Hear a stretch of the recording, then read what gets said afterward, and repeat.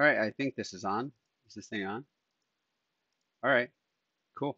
I really hate that I guess I could use music, right?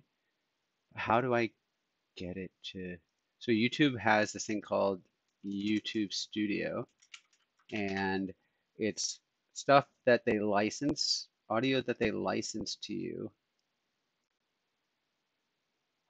Browse and download music free of cost for your project. You can use these in any of your videos. You can search the audio catalog. New audio tracks are added every month, but you can't select and make playlists, I guess. So what should I listen to today? Uh, let's see. Get, how do I do this, right? So is there a way, let's see. I guess, is there an app audio thing?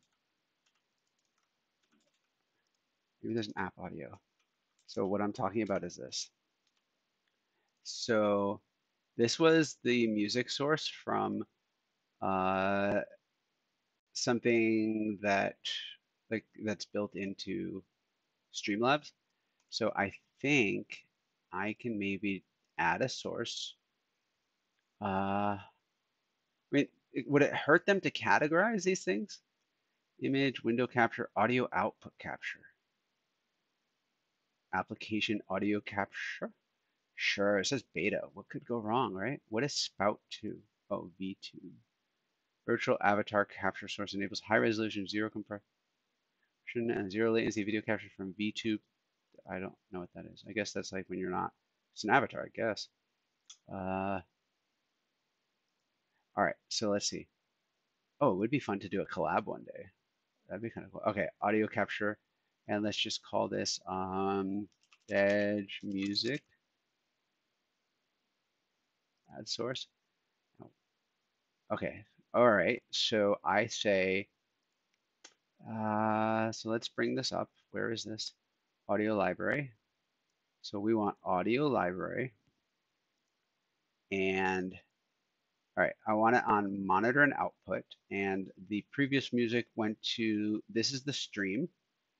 Track 1 is the stream, track 4 is the music track. So I want it to go to the stream so you guys don't get bored of hearing me drone on. And then what is the sync offset? Time it takes between sound occurring and being broadcast. What did I have here for music? Oh, look at all these other options I have here. What makes this one so different than Edge Music? I guess, I don't know. I don't know. So let's add this guy. Did this like add it? Did it just like open it? Edge Music. Okay, let's see. Let's see. Our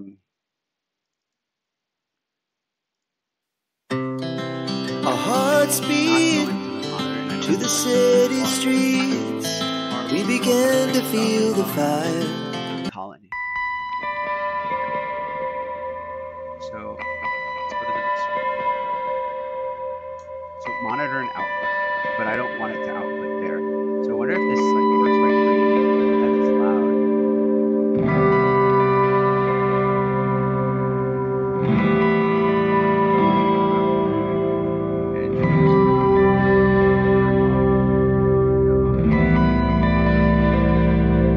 But like my monitor device is here. Is this audio monitor device headset here? I don't understand.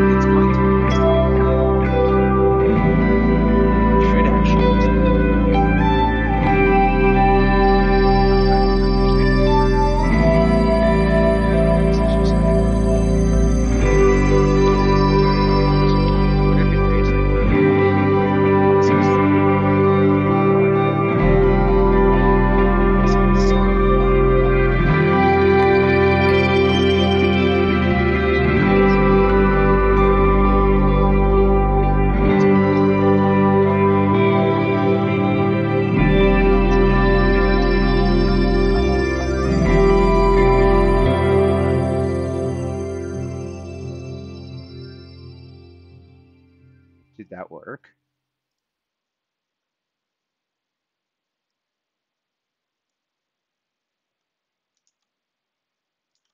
Oh, you've. Okay, it's just the song. Output device.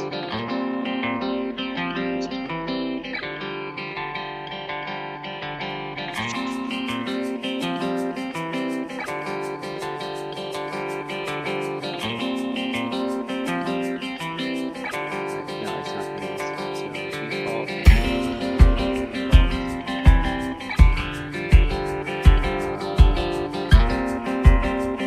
Nope. So that answers that. I have no idea what that is.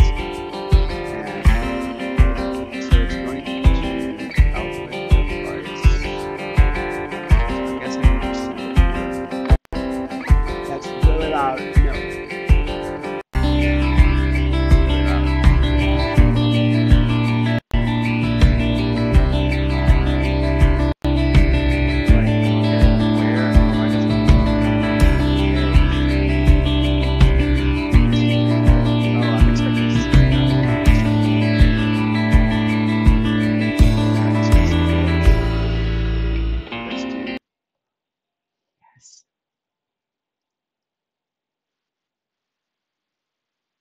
All right, but that doesn't solve this problem of why it's doing this, right? And I don't want to listen to that either. Like, come on, folks. Oh, you can search. Attribution not required, because that's a pain in the ass. Genre. Let's try Dance Electronica. Let's try.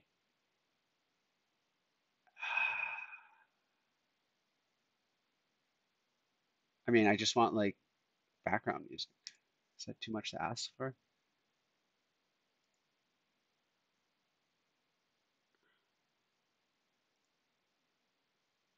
All right, I guess this will work, but still doesn't answer the problem as to why.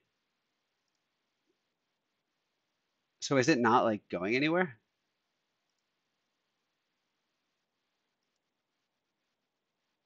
I don't understand.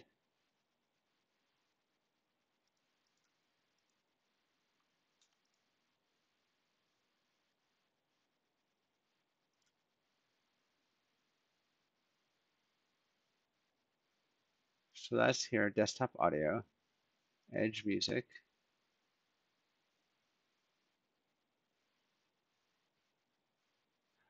Enabling monitor sends output through here. So if I then,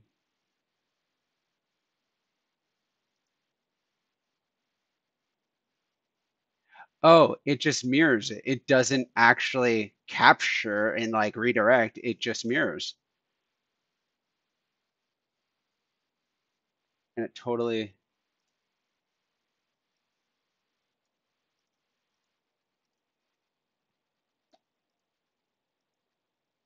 mean, is this just not capturing?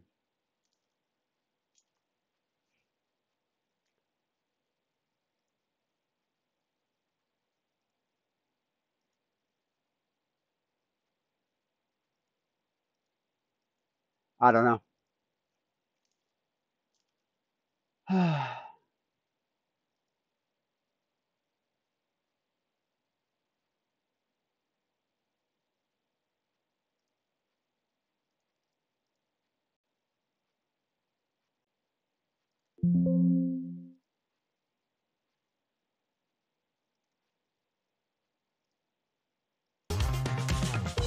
So if I were to do,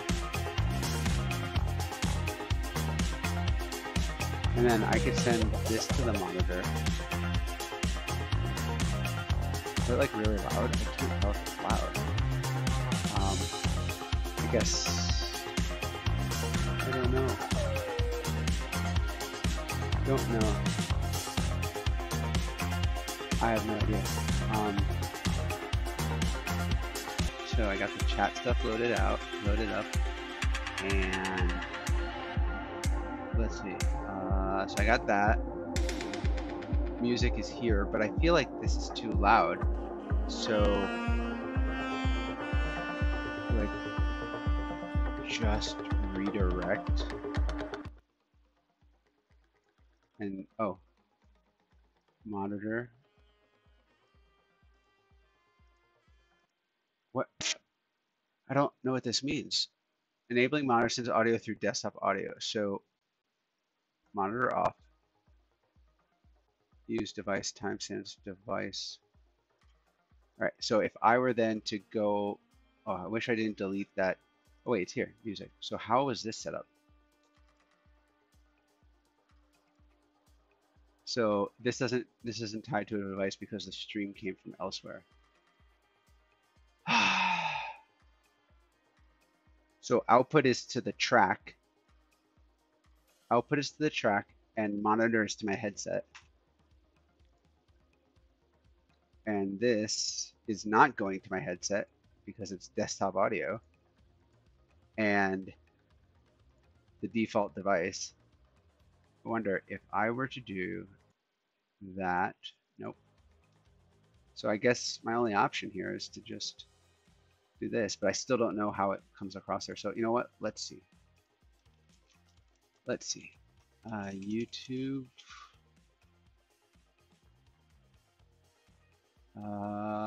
Live.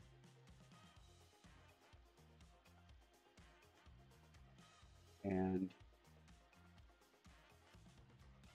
I'm gonna cast this to the TV, Office TV, because I don't want to mess with my sound here. The TV's turning on. I really should set up a second camera. All right, so let's see.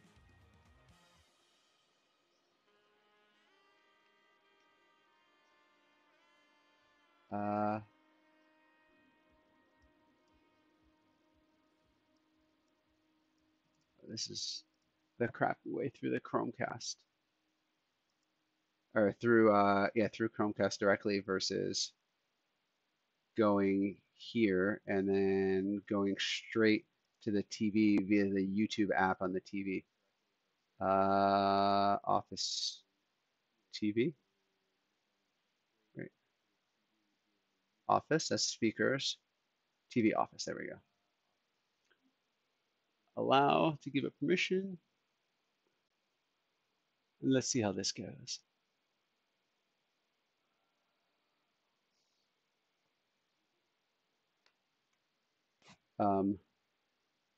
Where's this music? Did it just stop? Did the music stop? Nope, here we go. All right. All right, so let's unmute the output here.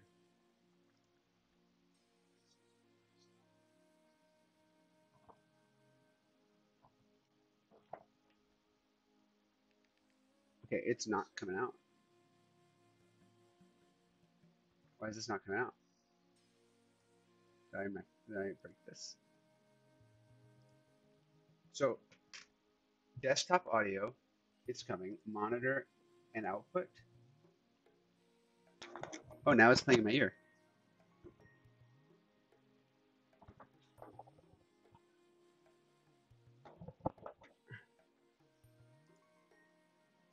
Is it in my ear? I can't even tell. This is so like bizarre. Okay, so now this is in.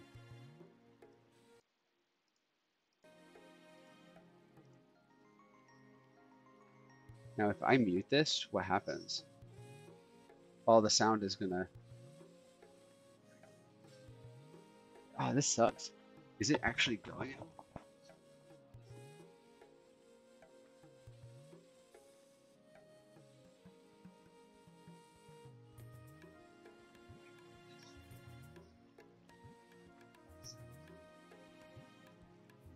Yeah, I don't hear it.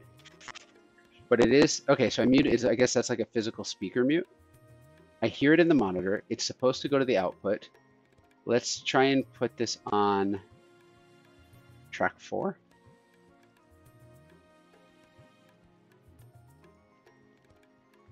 Monitor and output. Global settings.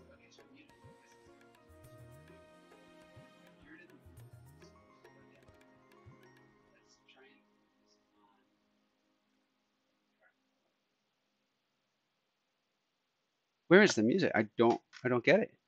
Is audio just like not flowing? All right, I guess y'all don't need this, maybe? I don't know. No idea. All right, I'm done playing with this here. All right, turn off the TV. Let's do this. Well, I'll keep music playing, and you know what? Since it's not going anywhere to anybody, um, I can listen to whatever I want then, right? So I will disable. So now that I can listen to whatever I want and not send the output out, like that's great. So I can then I can turn off this crappy YouTube studio music. I can then change, let's try this source stuff again. By source, and let's see, let's open up another Edge tab and music.youtube.com. And now I can listen to what I want. Yeah, let's do, oh wait, is this, I don't want to mess this up here. So I'm gonna actually turn off the desktop audio feed. So no stream track, just track 3. Gonna go to headset, and track 3 does not get streamed, I think. Yeah. All right. So it should just be monitor only, mute output. And now let's do Beat King, and let's see if this works. So if I'm just not sending the output there, then I can just do, wait, why do I even need to do anything here? This should actually just be,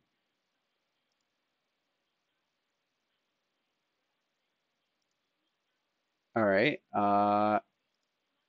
And then I'm just gonna, so you can't hear it in the background. I gotta cover this, I don't want a copyright strike. Open mixer,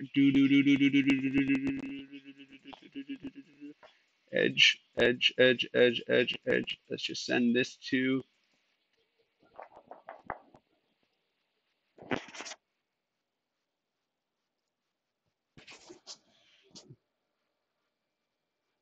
okay, I think this is working. All right.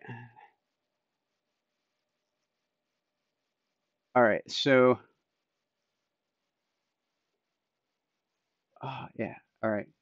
Now we can actually be productive. Now we can get some shit done. GSD, man, GSD. All right, so that killed 20 minutes of my life. That's 20 minutes I'll never get back. And yeah, so let's talk about side quests. So this is the first video in the series of side quests here. What's a side quest, right? So side quest is like from an RPG, and um, it's a task you have to do that is pretty much unrelated to your main objective, like saving the princess or whatever. This is like helping somebody in the village find their cat, right? So what are we doing? So we were doing, we were working in MartinDB. So yesterday we did MartinDB with Wolverine. We successfully set up a service. You can see that here in part 6. I think it was part 6. I think it was part 6.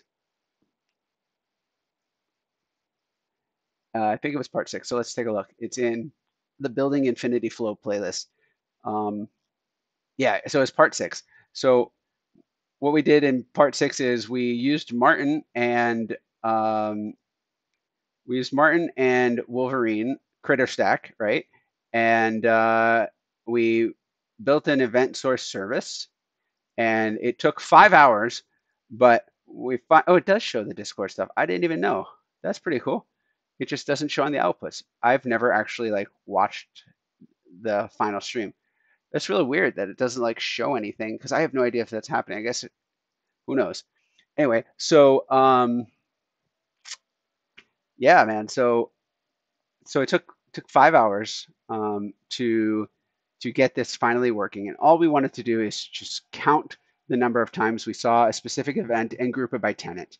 Um, so what I've come to learn about Wolverine and Martin is that it's um it's really a great stack. Like they really did a great job building this thing. What are my gripes? Yeah, the documentation is all over, and there's a lot of like to be done, and it's not fully complete. But you know, volunteer works, right? Um, OSS. But one thing that does bother me is the lack of XML docs uh, on the types, on the methods, on the enum values. That drives me nuts. Like, is it that hard when you're building a thing to just put a comment above it and put what it does? Because when you go search the docs, it's not there, and ain't nobody got time to read a ton of code. If I wanted to do that, I'd be writing this in Go and dealing with Go docs. But yeah. So, all right. So what are you doing today? So our side quest is all right. So best practices we get around database migrations. So Wolverine and Martin, the two different main players here in the stack, in the critter stack, um, they they generate a ton of code on the fly. They generate and manage migrations automatically. They look at your database schema and they determine what you need to be doing, and it goes ahead and applies those schema changes and does what it needs to. Yeah. So my problem with that is I have no idea what's being run. I have no idea what changes are going to be made, and uh, I've had experiences in the past where like, how does this happen? Well, on startup, we're going to check the schema. Well, what if I have this running across multiple nodes, right? So every deployment, every time in an init container, for example, my app is going to start. It's going to try and do migrations. It's going to analyze the schema, and as the app grows, that schema is just going to get larger. And my guess is they're doing schema changes in transactions. And I know they make them idempotent, like that's good and everything. But at the same time, if I have 15 init containers running at the same time, all checking the schema, in past applications, I've had issues um, where that introduced contention and some locks around schema and stuff. And it was just not a fun situation. Plus, I really don't need to check that 15 times or 20 times or however many nodes I have. So I would actually prefer to have run once migrations and just generate the diffs and apply small chunks every update without the whole analysis phase, because that'll also help with a cold start period. And because eventually, you know, I think this is going to be running in a serverless fast place. Not sure yet, but still, faster startup means it's just better, right? We always can't argue with faster, and less unknown things happening in production environments, the better. So um, to that end, they actually have here, when you do the code generation, they actually say pre-building. So they're telling you that you can generate this code and it will actually store it somewhere. And you can commit it and stuff like that or whatever, right? And it's there, so you can see what's going on. You see code gen right. Well, they have similar for databases, um, but they don't have a migration thing. Now, a couple of folks in the Discord for Martin and CritterStack, um, they they pointed me to some stuff, and I'm probably going to butcher their name here, but let's show what they got. Uh, let's see, where is it? It is not that. That's not the link they sent me.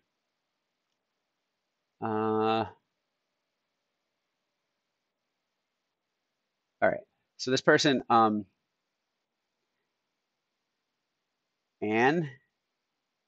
Erdsteich. I hope I'm pronouncing that right. Um, yeah, Anne or Anne, I'm not sure. But anyway, so they wrote about this here in the Martin docs, which, I didn't see any DevOps path here. So that makes me wonder where are these like topics here, right? Like, where is this? And what am I missing here? So let's see if I can find it. What's the title is DevOps with Martin, setting up a Docker file, setting up a Docker file, setting up the database to use Docker. Yeah, where is this? Like, where is this?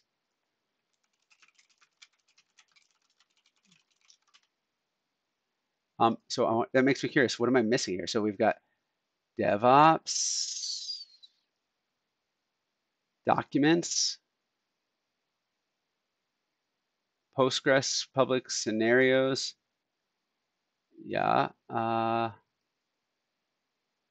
Yeah, I don't know. All right. Anyway, let's go back to their article.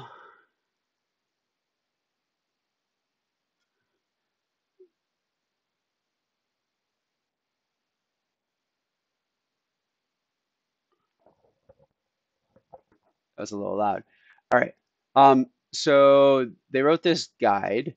So they set up two projects, migration project. They add migration scripts, application project setup, debug and testing, pushing Docker images, etc. All right. So this introduces this thing, Eric Bra.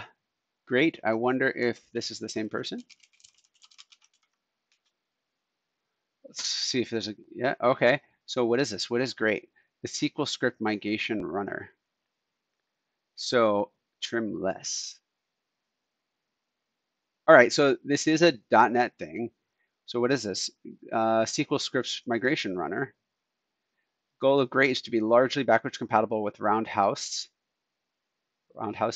which is an amazing tool. It is initiated by the main maintainer of Roundhouse for the last 3 years. Let me see the issue for details. While early versions of Great may not support every last feature, what's a DACO? Going forward, almost 2 years ago, I volunteered to challenges development for over 10 years.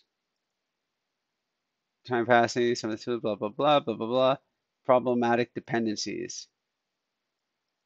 Originally used an internal Chuck Norris tool, but not maintained. Workaround with build PS AppVeyor, no automatic third-party libraries. I don't understand why these would be problematic, but okay. Lack of maintain. Oh, here we go. This is what it boils down to. Options going forward. I have plans to upgrade 5 and 6 with the possibility of distributing binaries that are single file framework independent. Apt-get, blah, blah, blah. I have a couple suggestions. Reboot, abandon, opinions. Oh, that's sad. It's always real sad when a open source maintainer hits this point. So yeah, that's sad. That upsets me. All right, so apparently they did a fork. Maybe, is it a fork? Nope. Full documentation, great site. So, okay, I don't need all this. The conclusion I came to is this is yet another thing. And if you're in a tight environment, you can't necessarily just pick up and start running random binaries. Pull this here. Let's just pull this random image and from Docker Hub and let's just run it in our production environment. That doesn't fly at a lot of places. So if you're in one of those places, and you're already using Martin and Wolverine, which are if you're trying to generate SQL from the tooling, then yeah. So if that's happening, then why can't we just have a simple run once migrator that that uses Martin, right? Like nothing fancy, just use it to generate code and sorry, not generate code. So use the tooling like Martin and Wolverine to to do their patches, right? To generate their diffs for schema changes, create a migration each time and just be done, right? Like, why can't that be a thing? Like, why? And then we have a separate binary that is a separate binary for the migrations. There are embedded resources in them because when we build them, it'll be in a binary. So I think the move here is, so I don't want to separate. I don't want to. I want to separate the migrations from the deployment, or not the deployment, but from the application runtime, right? Uh, I also do not want to necessarily couple the migration tool with, don't want to couple the migration tool with the application, right? So how do you reuse that? So I'm thinking, let's go do some MS Paint, right? Do do do. All right. So let's do some MS Paint. So I'm thinking we have, oh, that's huge. So I'm thinking we have, and this will be our, whoa, that's huge. This is 0.11. This is only 160. Okay, all right, I see our problem here. Let's go 100% and let's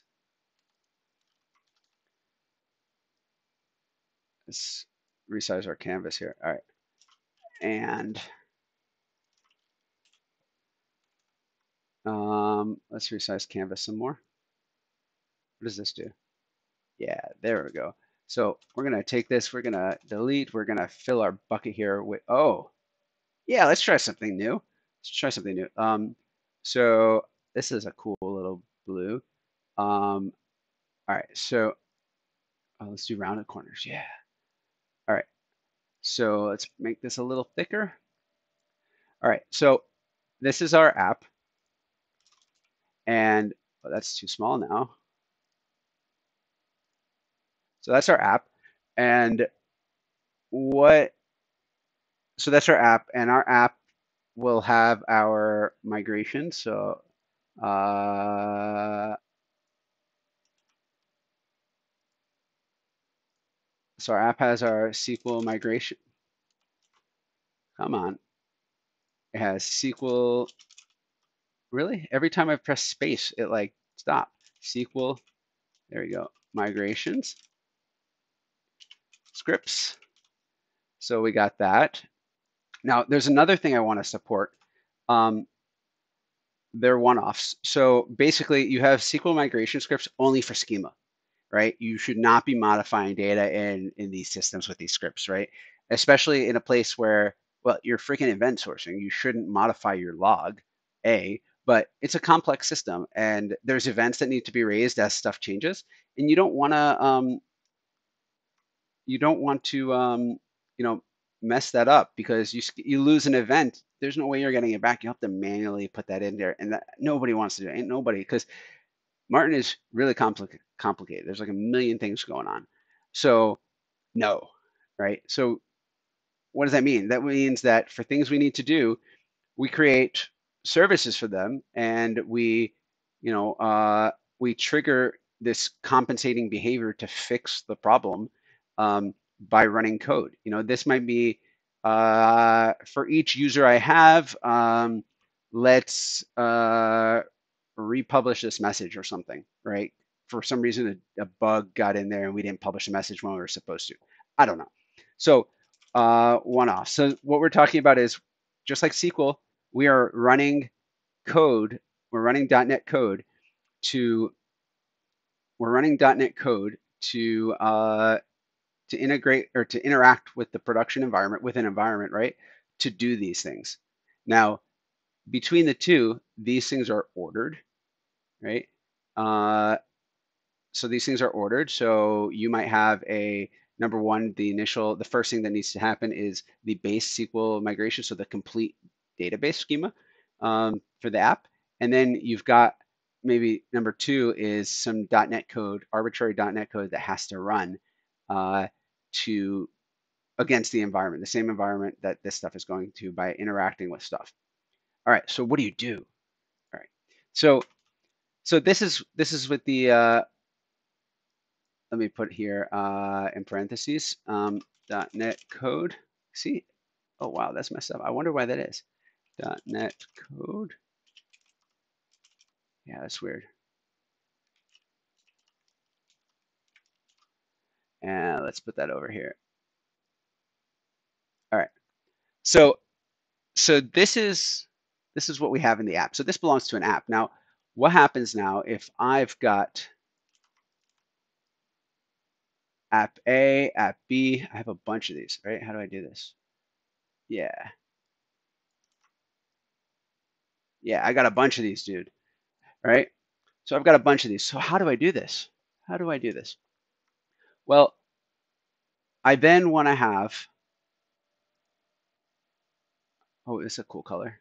I like the palette they chose for the new paint. So then we have the migrator.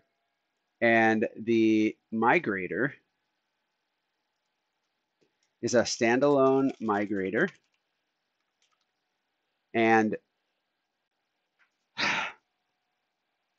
so this guy has his own table. So he has no knowledge of any of these apps. And I want to be able to take these scripts, take these one-offs, and actually just go like this. Let's see, how can I do this? Let's do orange.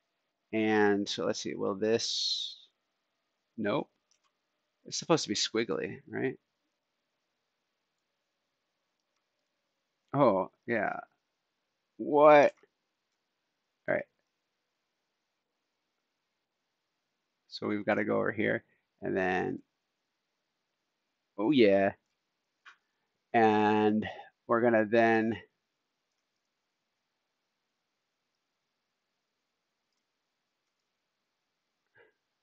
yeah.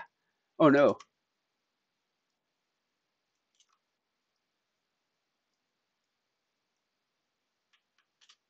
All right. And so we got that going on. And now for good measure, we're just gonna draw an arrow here. Oh, that's ugly. That's ugly. Yes. So I'm just gonna go like this because I am not a good artist here. Yeah. All right. So what does this mean? We're gonna do,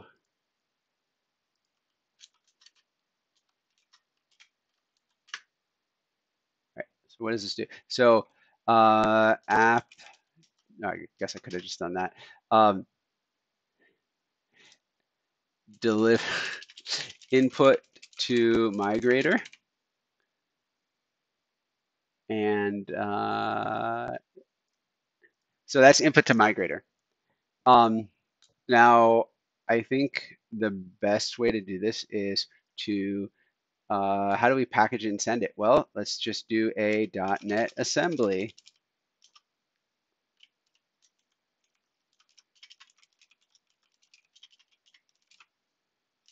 Really?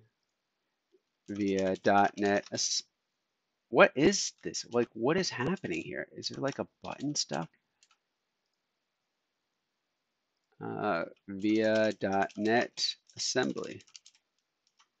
And let's increase the size here so y'all can see at home. And let's make this fancy. Yeah, there we go. There we go. All right. So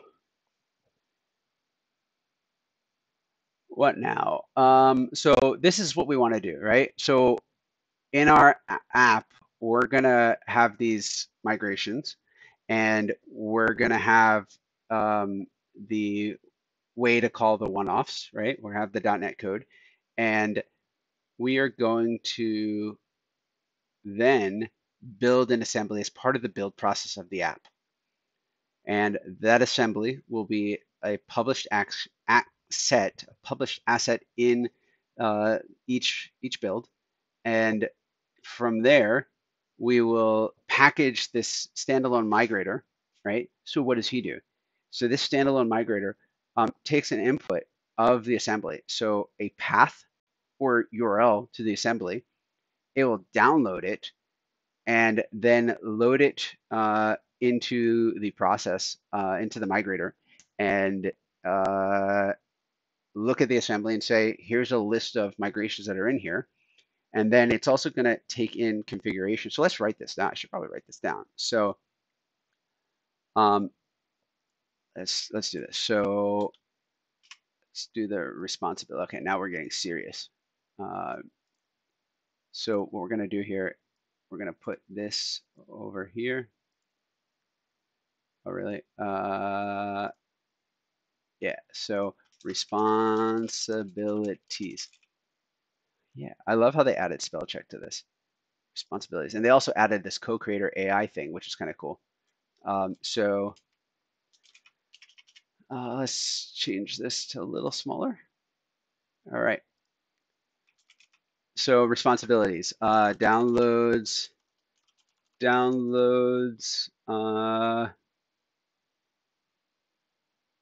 let's put this louder. Accepts and var with URL to assembly and downloads it. Loads in memory, or loads, downloads and loads it. Downloads, loads, and Oxford comma. Downloads, loads, and interrogates it for migrations. All right, what is number two? So number two, what else does this guy do? He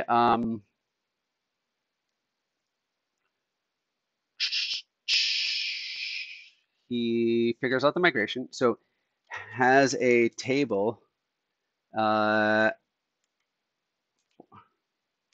ordered task. All right. So accepts nvar with URL to assembly, downloads it, interrogates it for migrations, and ordered for migrations, which are just order tasks, and then executes them. Then he has a table in the apps DB that is, so he has a table in the apps database that states which thing ran and when. Oh, Sage, which migrations? Here, why don't we just say keeps a log in apps database that states which migration ran and when. And then three, let's just do this. What does he do? Runs the next migration in the sequence, and so it runs the next migration in the sequence and updates the database. All right.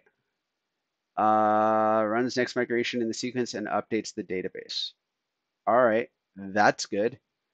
You know, this is fun and all, but you know what's going to happen, right? I'm going to build this thing or get really far into it, and I'm going to .NET Migrator for one-offs and SQL without entity framework, fluent migrations. Oh, that sounds fancy. I wonder if this is the same person who made fluent assertions and fluent validations and all that stuff. Different people. Yeah, so this is kind of exactly what I was thinking, right?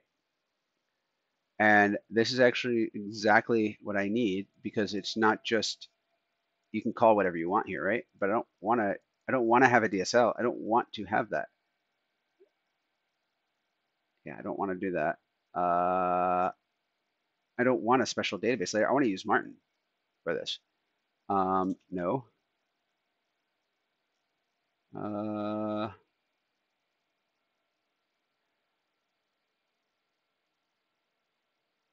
I mean, should I just use any framework migrations? I mean, I did that for Web Scheduler, and I already have that.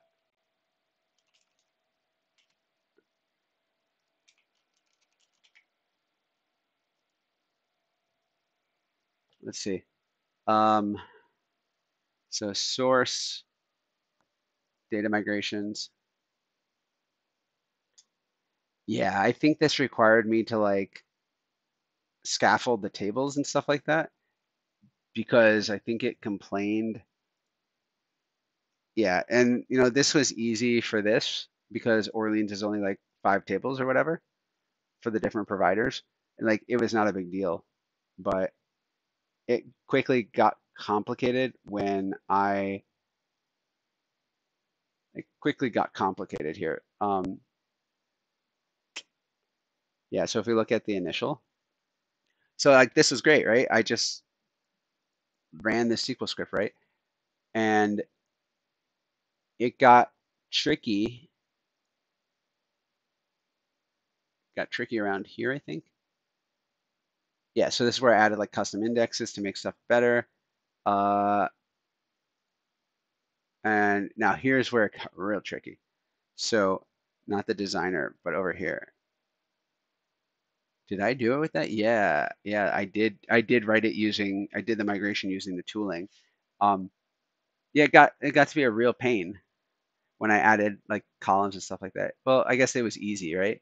But still, it was not really what I had wanted to do necessarily. And it introduces yet another tool. And I don't want to scaffold these tables because this is how you do it, right? I don't know. I'm so torn because I could just run .NET code here and just run Martin right here, but I don't know. Anyway, what I did here when I packaged this stuff, um, it would build a binary and attach it as a thing, as an asset to the thing. So anyway, let's see. Let's just go with this because should be simple, famous last words. All right, let's go back to our design. Runs an execution, updates the database. So the more and more I think of this, I really don't want to build this, right? Um, let's go look at what this person with Erdstack and Erdstack said. Here was this one. So this just handles like SQL scripts. So let's see what they do here. So they lay out this process and they've got this all done for us.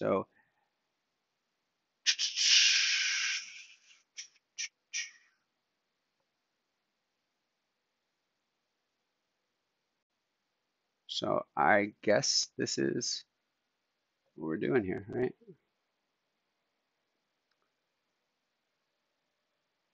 So they run it here.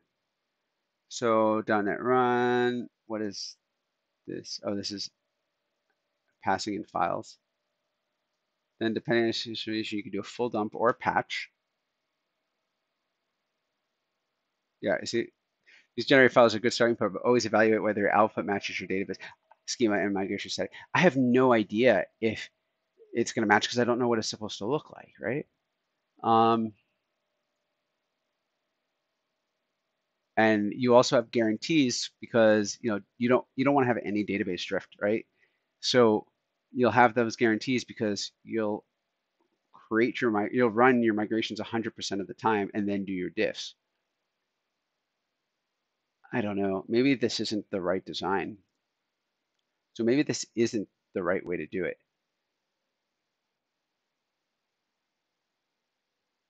So kind of wanted these to be versioned, right? I don't know. Let's have some fun. It's Saturday night and we'll figure this out. All right. So that's what's happening. And let's go back here. Yeah. So we have this and runs the next migration in the sequence and updates the database. Okay, that's good. And then runs the next migration in the sequence and updates the database. So that's real good. And then we've got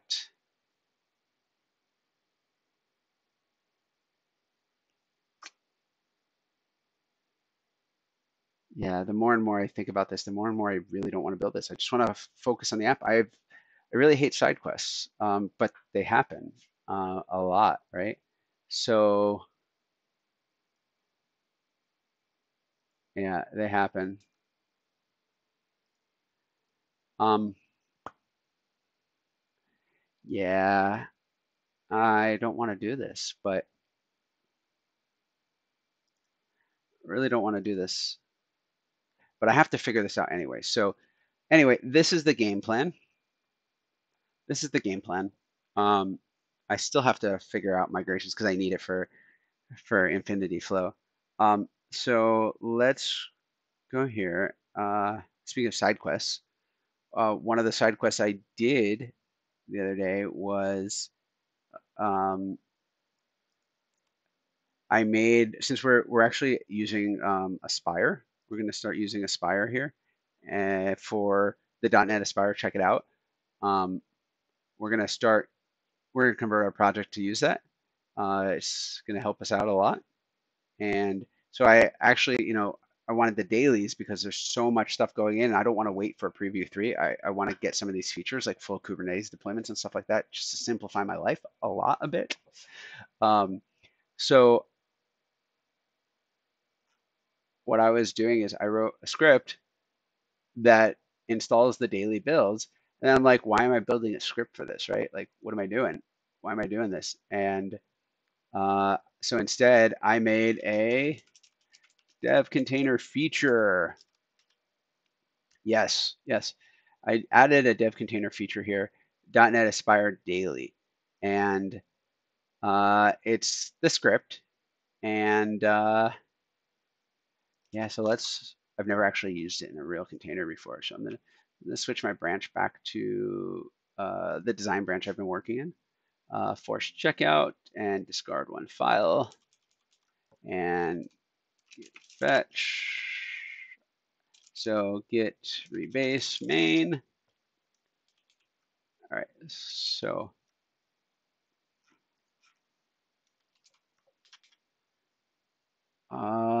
git rebase main. Oh wait, do I have? I think I was working on this with Simon.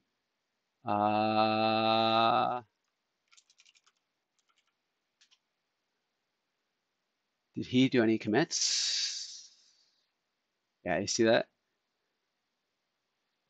I was trying to get CI stuff to work in GitHub Actions. So, all right, so there's nothing going on here, so I could force push all I want. So git push before I forget that I can actually change that. Yeah, so it shows one person's in the chat, but I have no idea. Uh,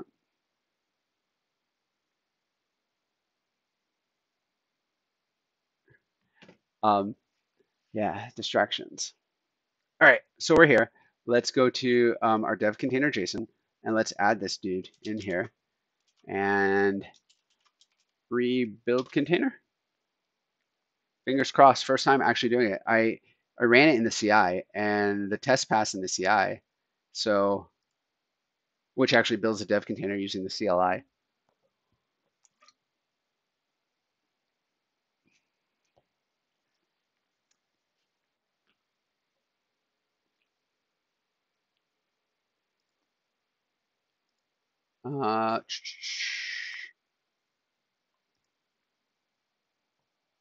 Yeah, here we go. Activating feature Aspire.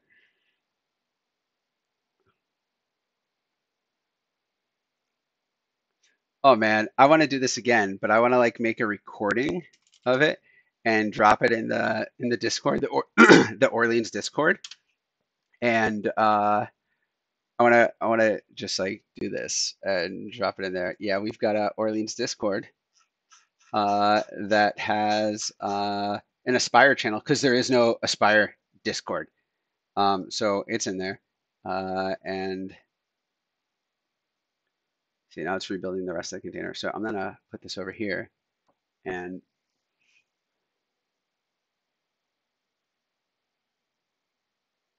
I wish there was a cancel button so I could just like do this again. What do you think that is? What is that red? Spawn, Docker, compose, no process, host server, promise rejection was handled asynchronously. Uh, why is our failure?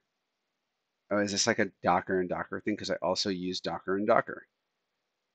No, maybe not. I mean, but it works. So I don't know.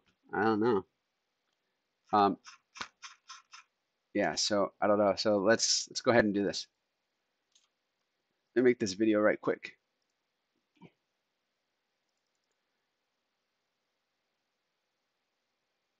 Of course, of course. .NET install tool extension. Oh, all right. So I need to have this .NET install tool extension. Dev container features. Oh, it's containers.dev/features because I've done this a million times. .NET CLI. I think this is the one they're talking about. And it's not here, but it should be in the space image. I don't know. I don't know what's happening here, but all right. So I'm gonna start recording my video here. All right, here we go. All right.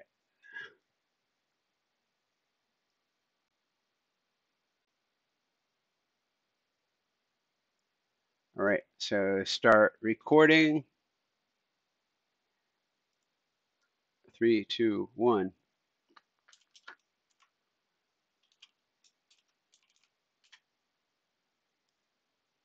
Let's see. Show the log.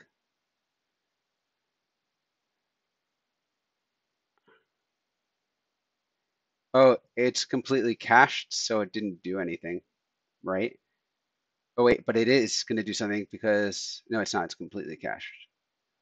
Completely cached. At least the layers were. Yeah, it totally skipped Aspire because it done did that.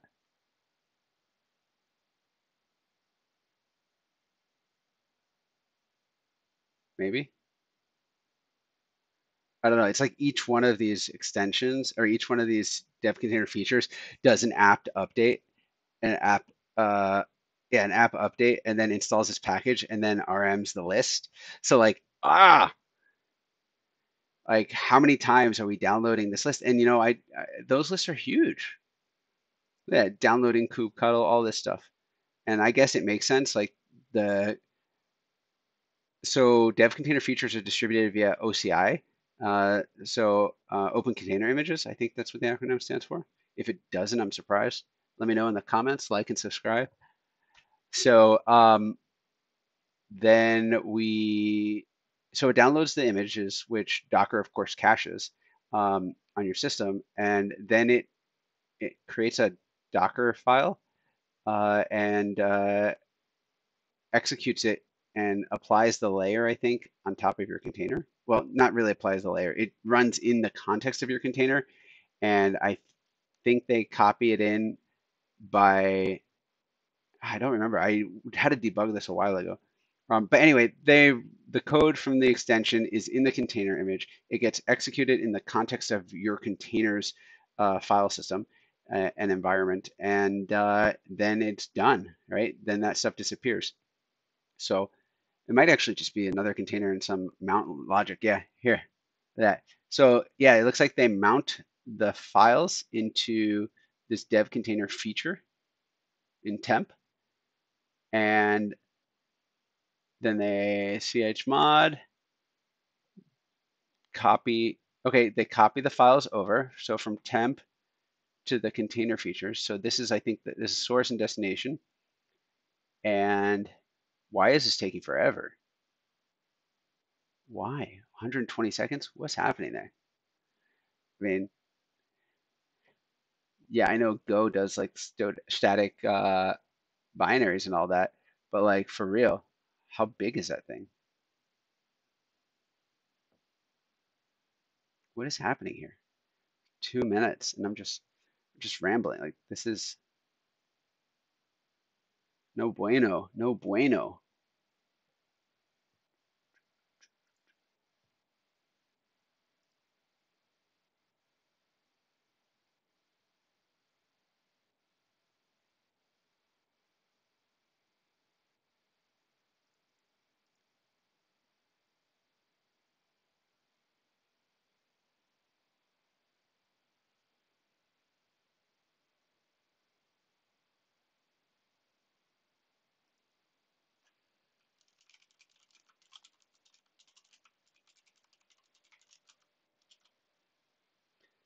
Yeah, I don't know why this is, we're running on 200 seconds here.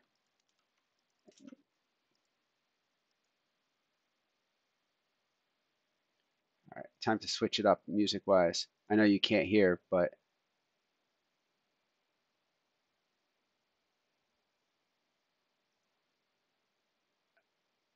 all right.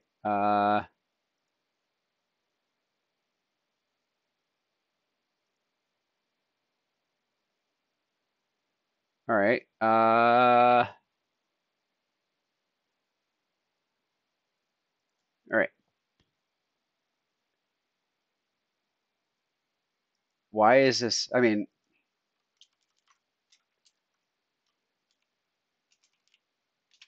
see, and they like hide that stuff for you.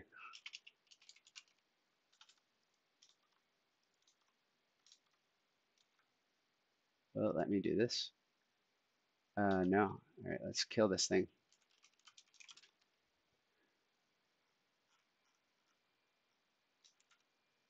Uh,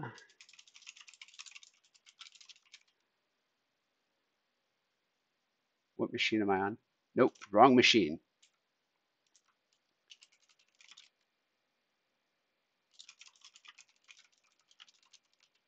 Wait, am I on the wrong machine?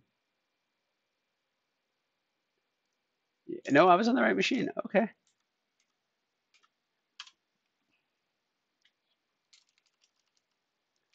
Kill all 9 dev container. Oh, it's that npm thing, right? Oops, no.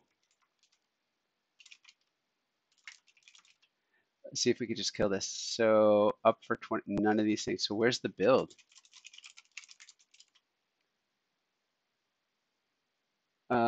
Docker build, Docker compose. I think that's the PID. Nope, it's the last one, the PID. Yeah. No, the first one's a PID. Duh. Watch it like finish exactly. Yeah. Kill all. All right. Kill 9 sig term. Yep. Oh no no no no no no no not retry. See, like there's our.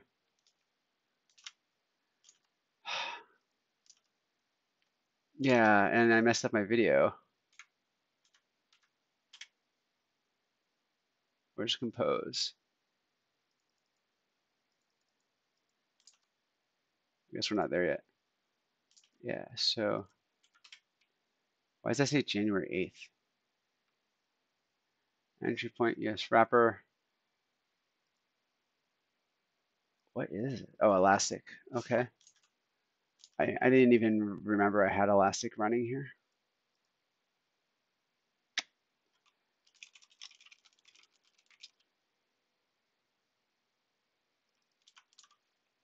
Yeah, so same deal. Look at that. But we're at 30 seconds. How big are these things? I think they're like 100 megs. All right, so let's do this. Edit in SSH.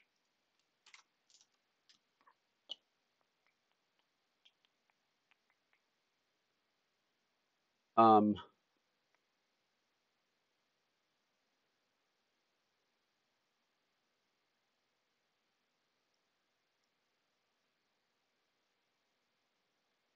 in this extension repository. Oh, for this, I can't read. All right, so let's do this again. And we're gonna do, all right, so snip. Let's not let's not have another failure here. See, these are these side quests I'm talking about, right? These little things that take time, but yeah.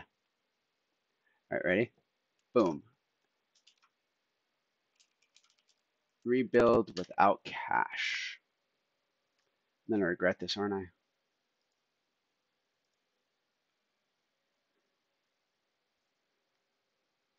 So it's downloading everything. These are all those extension images. So it generated its Docker Compose deal. It's opening the remote.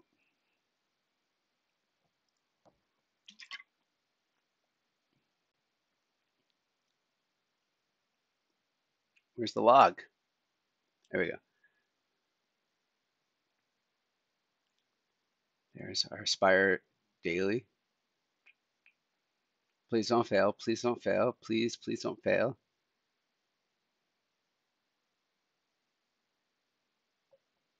Oh, maybe it will work. Please.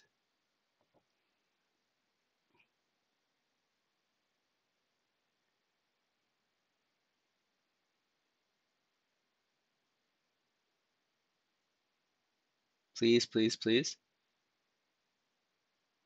Literally downloading like the world. You know what takes a long time to compile? Git. Compiling Git from source takes a long time. It's installing Docker BuildX. There's a lot going on here. Like, it's a lot of action happening, right?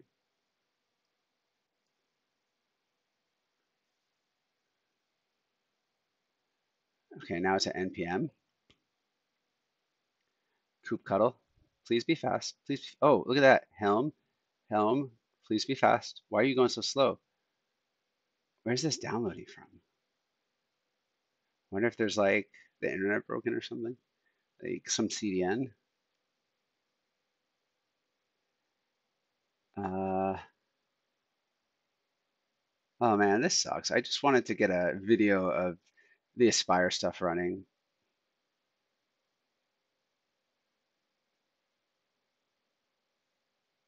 Yeah, all right, this is a distraction. What was supposed to be a 2-second video.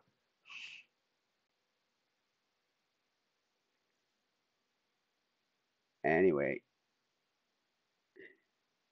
yeah, I'm just gonna stop recording this. Yeah, no. And so now I'm stuck without my container.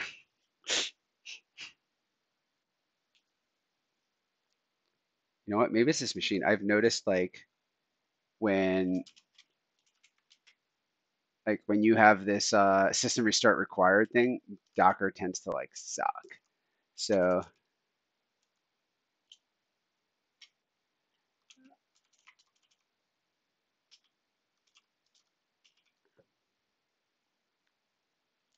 yeah, this is gonna really piss me off if I go to helm.sh and get started installing Helm binary release. I wonder if this is where it's downloading it from. Let's see, I'm the AMD 64. I mean, yeah, it's that machine. The machine's on the network too, on the same network. But that's still, it's really slow. 400K a second. That's slow, but it's only 15 megs. So 3140, yeah. I mean, this isn't even getting the latest one, but I guess that's because it's a pre-release. Yeah, 3.13.3 is the latest, so it is getting the latest one. I mean, that's bad. Maybe this one. This would be slow. I mean, that's embarrassing. It's like real embarrassing. But that was the ARM one. AMD 64. I mean, it still did it in like 15 megs a second. So yeah, it's this machine. Let's do that. And I mean, that's still fast.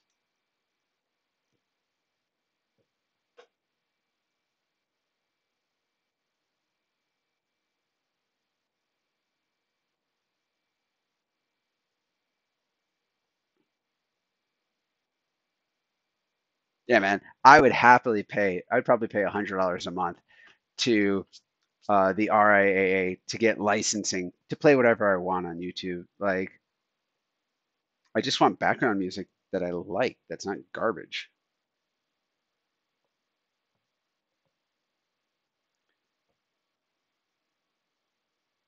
I mean, it's not like I'm trying to pay these artists an exposure or anything.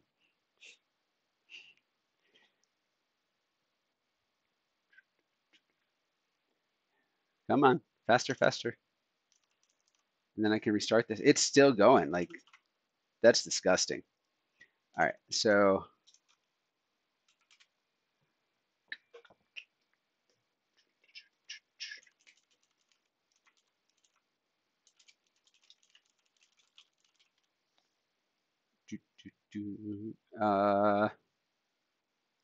yeah.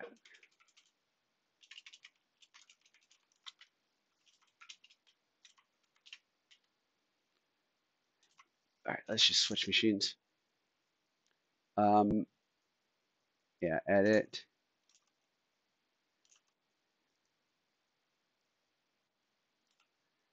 What happened here? Oh, did I just, what just happened? I didn't know I could do that. I didn't know I could do this. I didn't know I could do this. I mean, but I have ports here. Oh, because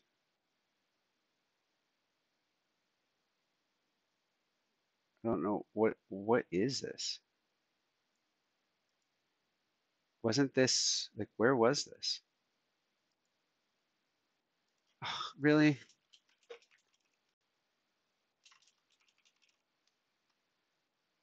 Uh, okay, well at least there's port stuff on the same page. Did this used to be up here though? I don't know. Um, so let's just open this in WSL.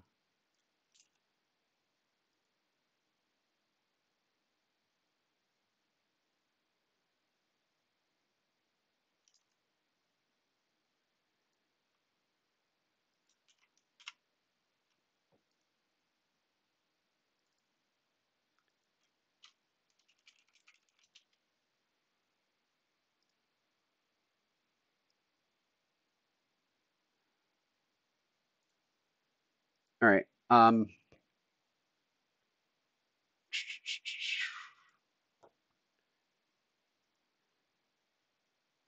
Yeah, so where is that forwarded ports or whatever? Is that like, oh, I guess I could have gone here, hide panel.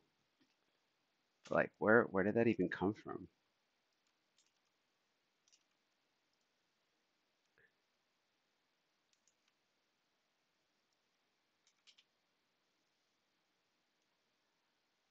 Yeah, of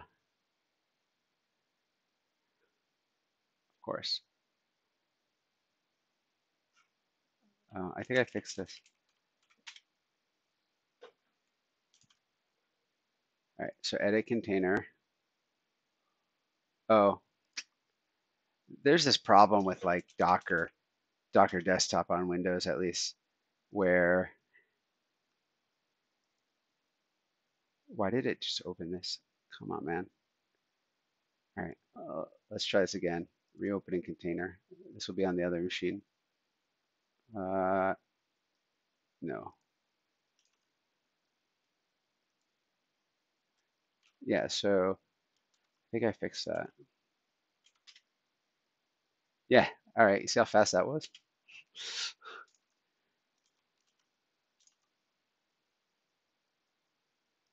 Do you think we're still gonna have this problem? So look at this. It's been an hour and 15 minutes, and all I've done is make some lines, complain about uh, the state of music licensing in the world, and yeah,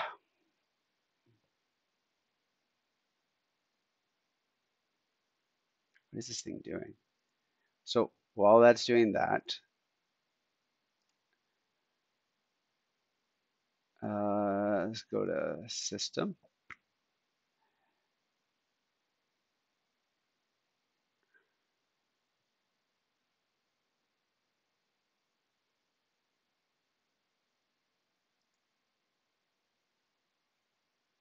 I mean, this thing just like opened the same thing. So close remote connection. Really? It clearly said that it's like right here. Open folder. I have to open remote in WSL. Connect to WSL. And do you think this will ever finish?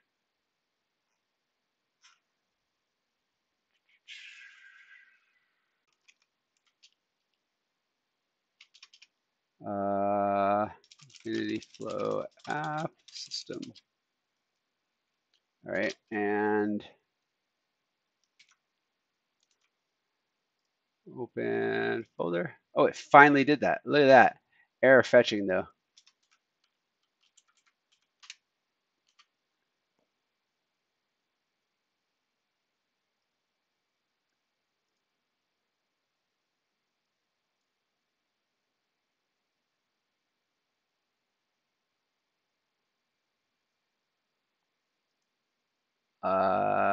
I don't need Aspire, so not for the work we're doing today.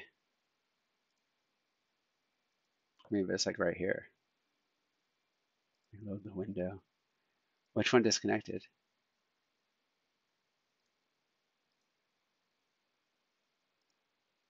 This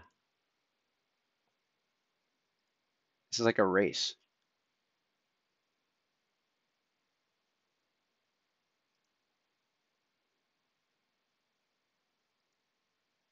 What is this one doing?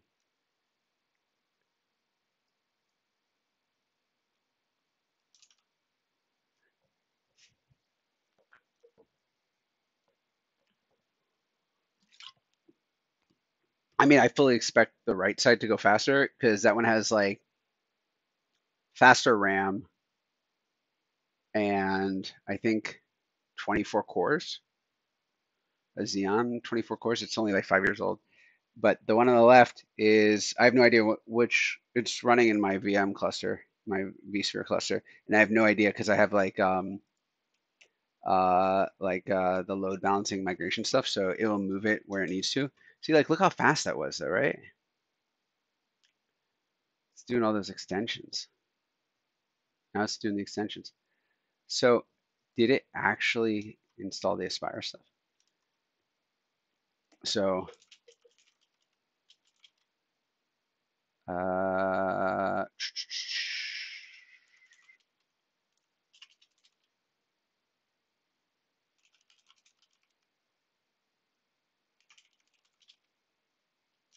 what did that just complain about?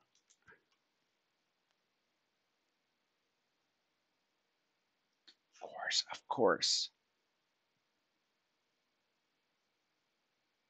I wonder what it could be complaining about.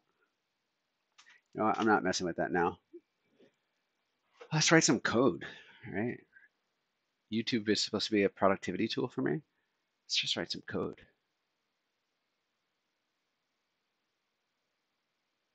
I do have to figure out this migration stuff though. Oh, here we go. Moment of truth. Moment of truth. Do it, do it. So far, we're not looking good here.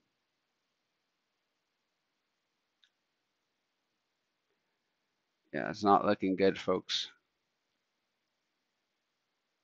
All right, so while that's happening, we'll just work in the local environment.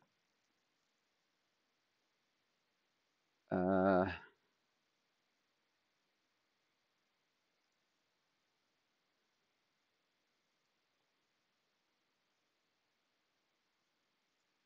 right, so let's look at this. So we have, let's look at this.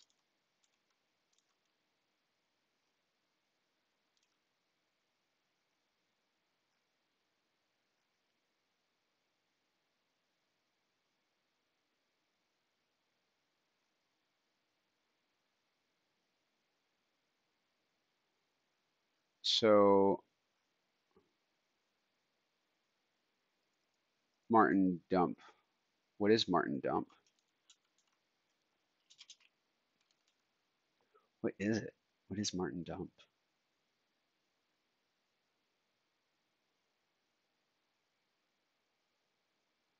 So this is where they set up their migration stuff. No targets.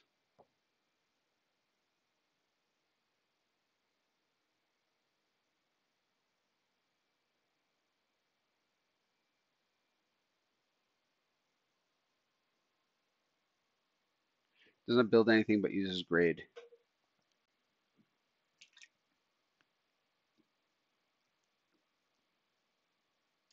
But why though? Why not just do a Docker run? Just do a Docker run? Like why publish an image?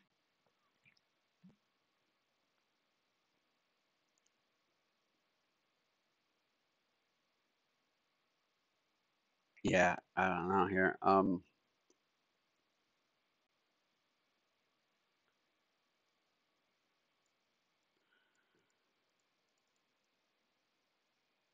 What is Martin dump? Is there a command line? Like, I don't know. How old is this?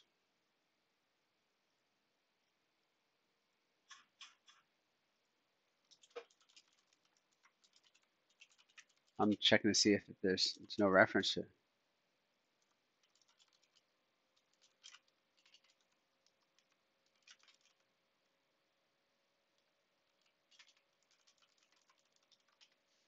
I don't know what that is. Martin dump.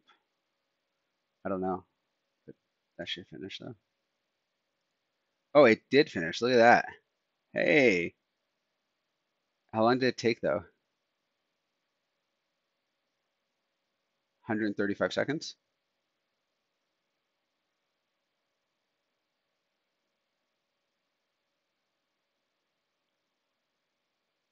And this is a setting of Postgres.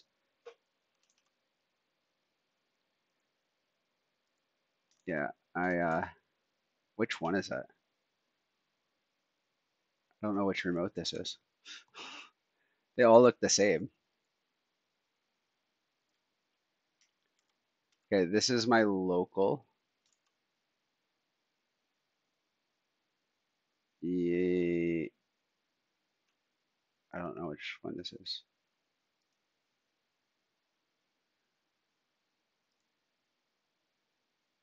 I guess I closed it. I wonder if it finished.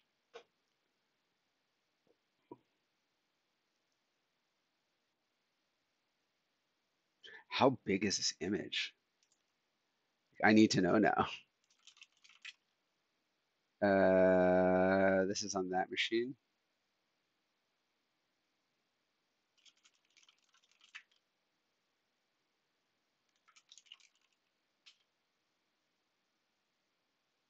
Two and a half gigs. Oh, this is all the stuff from the development of the feature. All right.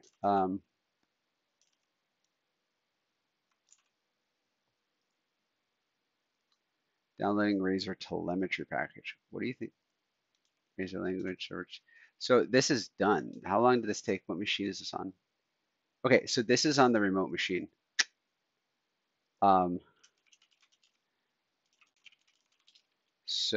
And it didn't give me the workload problem that I had last time, which is good, right? So .NET list, .NET new list. We should have Aspire. Yes. Yes, sir. So we got that now. Great. So, yeah. So where is this? This is in the remote.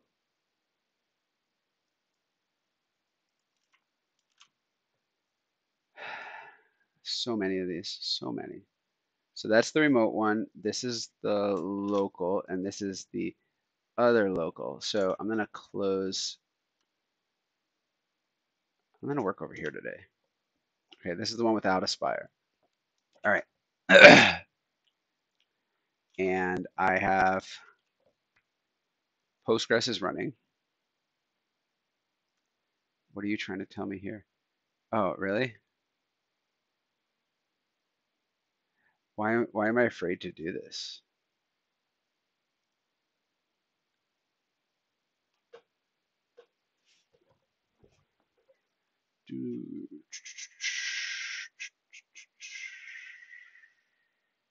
All right. Opening remote. All right. So we're good. Oh, it's going to download stuff again. Okay. All right. So let's talk about let's do these migrations, right?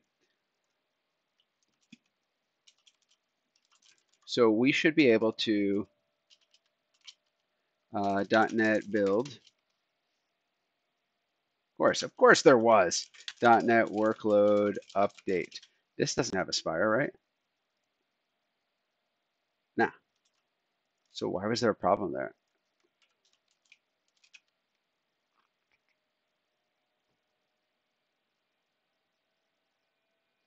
Oh, I think this happened when I added that, but it's not here. I was to say that .NET, so I don't need Minikube, right? Let's do this while I'm here in case I have to rebuild this thing. Minikube. I think you just say no, right?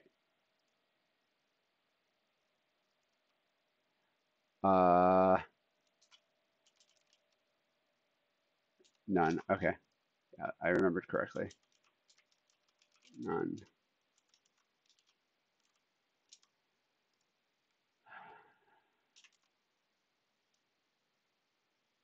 And I'm in main. I don't want to be in main. I want to be in my designs branch. Migrate changes. No. All right. Yeah. So let's,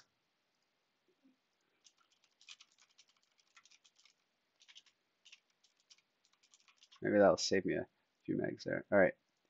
All right. So this is the preview too. So this is the current released one. So we are on the release version here. So .NET build.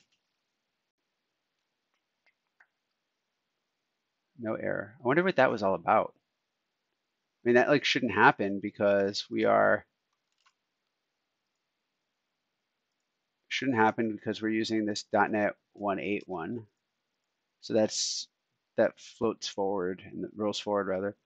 Why am I Postgres 15? I should actually just be 16, but that's for later. So next time it'll just fix itself. All right. Determining projects to restore.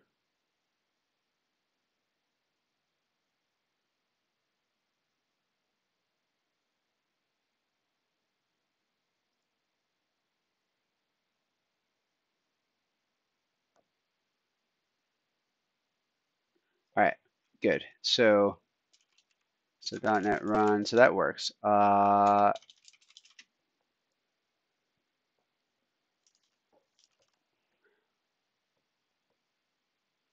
So I guess I got to do,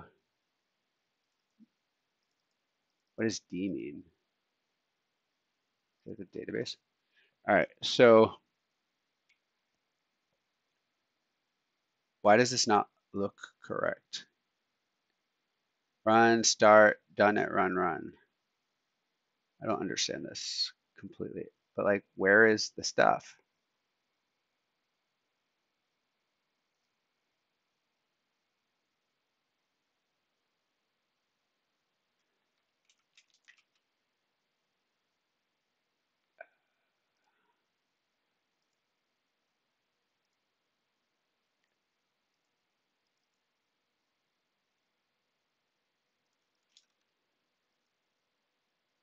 But I have the Oken thing, so that's this deal. Come on, why does this shit always happen? Oh, maybe it doesn't work with .NET Run. Bin.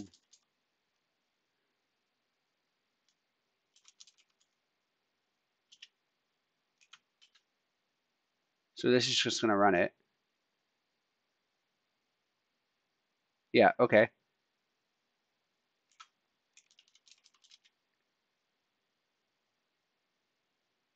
We literally had like other stuff going. Maybe this is trying to like be smart or something. So let's go to our PG admin.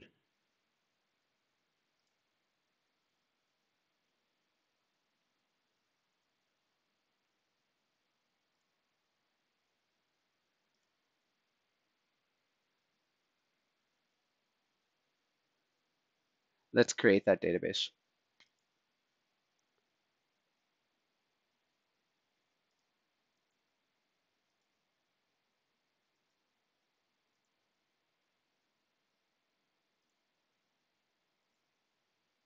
Why is this taking so long? Whoa. mean, that's kind of cool. You go like that, and then once you mouse up, it goes faster. Yeah, no crap, taking longer than usual. Like, I wonder what prompted somebody to make that feature.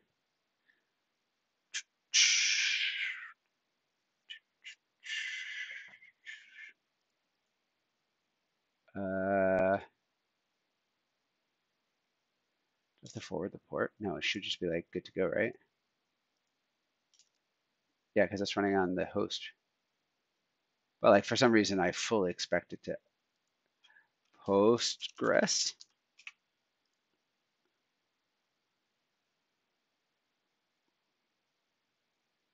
I feel like this isn't working.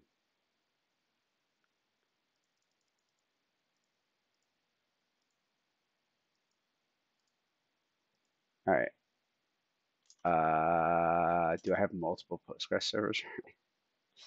Come on, no layups. No layups around here, folks.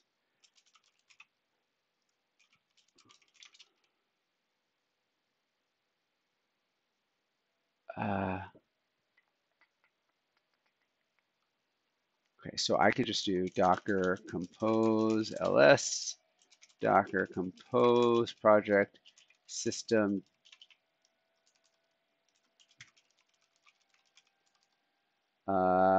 No, Docker compose.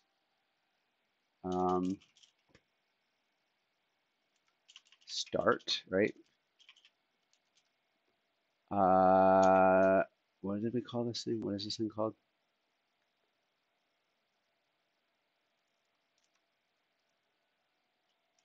And I should just be able to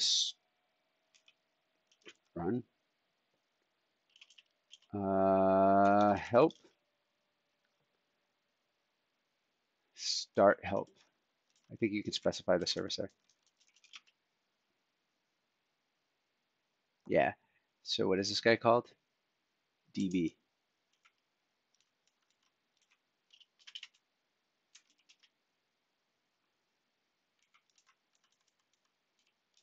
Oh, I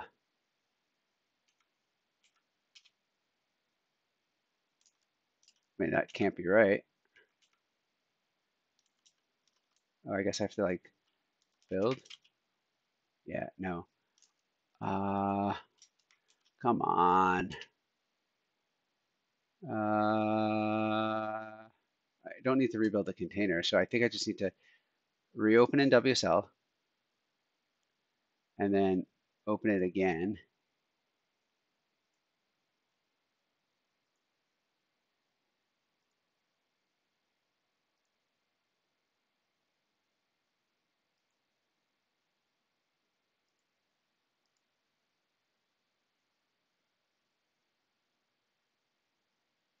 Of course, I opened up the wrong one. Thank you.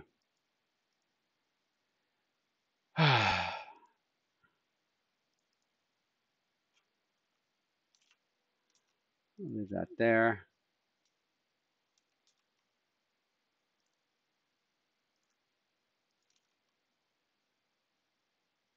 So we're there and we're forwarding ports already. So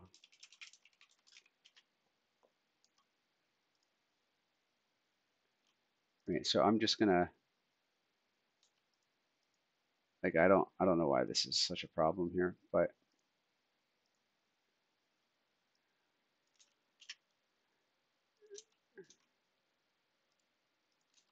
all right. So docker cd src docker run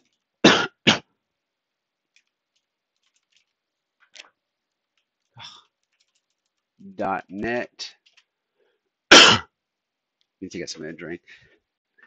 Yeah, there's no layups. Like nothing is ever easy. Like, I love computers, but I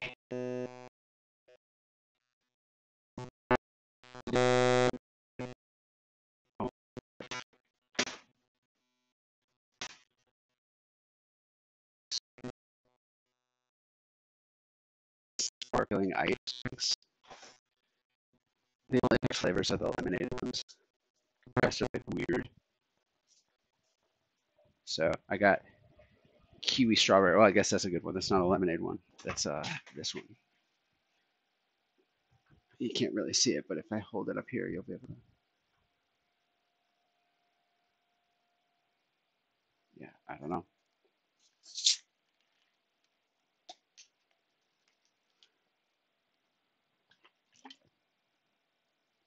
Yeah, I don't know. Let's go to the docs. Let's forget about this one. Let's go to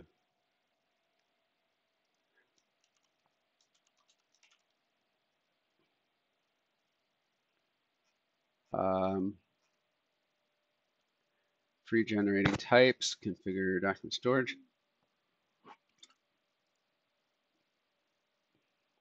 I mean, I have this Oakton extensions. I mean, I saw this last night. Okay, Martin dump.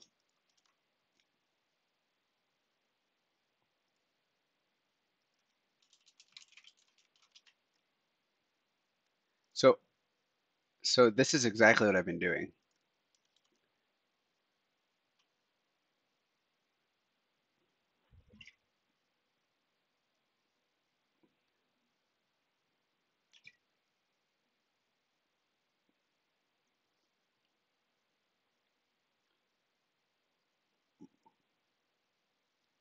At the root of your code base.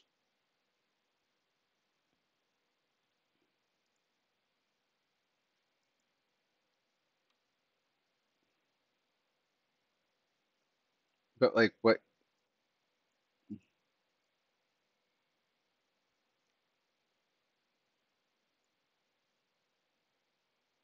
See what Martin assert does.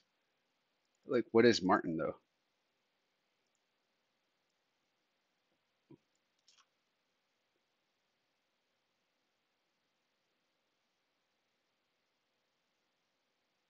Once you have that file, some sample usages are shown below. All right, you know what? Let's give it a shot, man. These folks aren't the best at writing docs, but they sure know how to write some cool stuff. So, what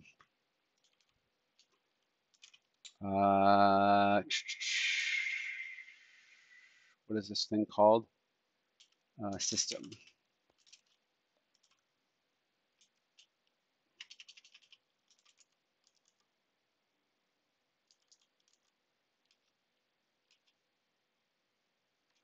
You know, I feel like I'm missing something here. Ugh.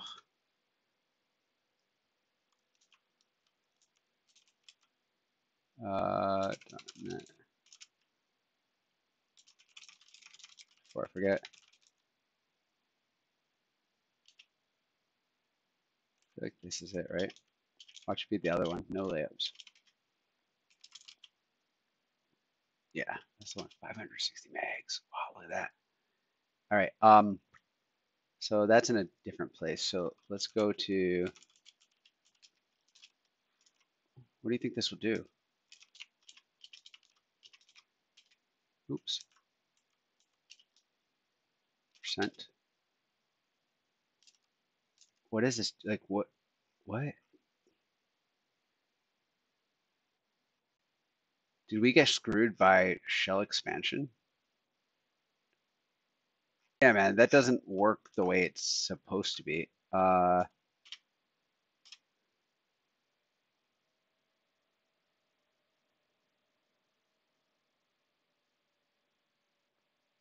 See, like there's directory.build.props in lowercase. Like what is happening here? Oh, because that was shell expanded. Yeah, so this just did. I can't do that.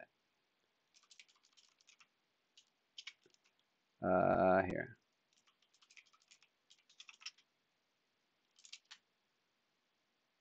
So that's interesting. So if I go, let's open up another terminal. So if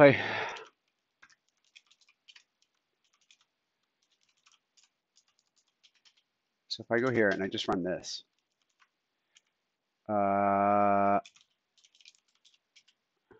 so that's .NET, so it went there. So if I do this, it will pass help to the command line. But like, we've got these guys.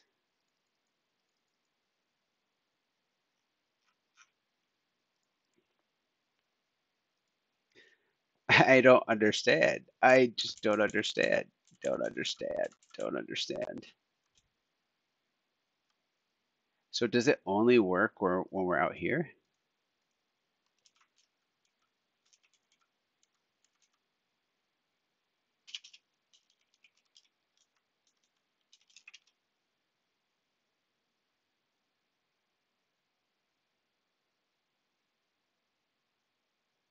I don't get it.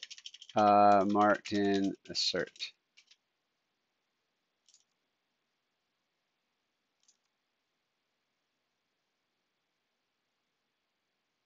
I mean,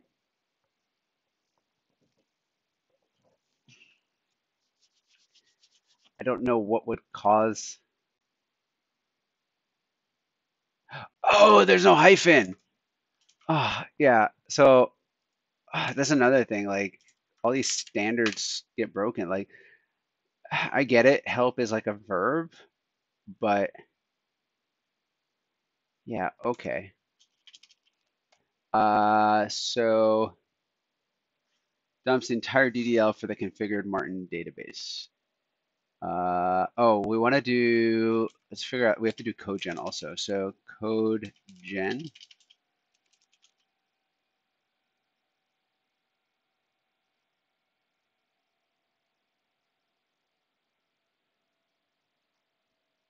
So this is all the code that gets done.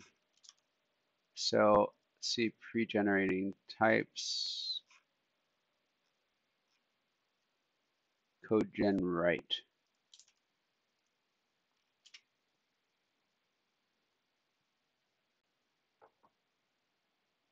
Yeah, I don't like Doja Cat, man.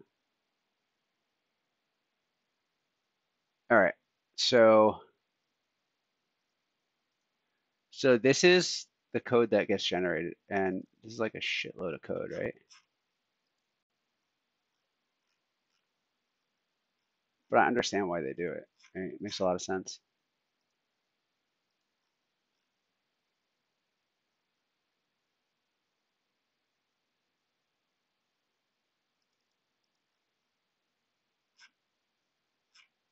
Can you imagine like having to write all this manually?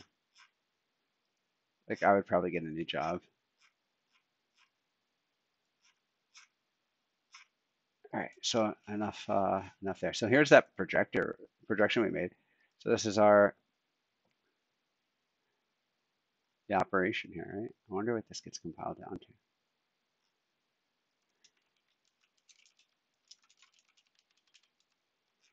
Well, I guess this gets plugged into it. Anyway, so now we've generated this code, right?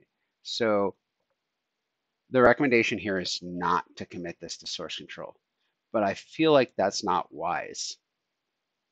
Their argument was that it can get out of sync and cause problems. I mean, I get that, but I think like as part of a build step, you can assert that it's correct. Like by committing this, and here, let me show you what I'm talking about.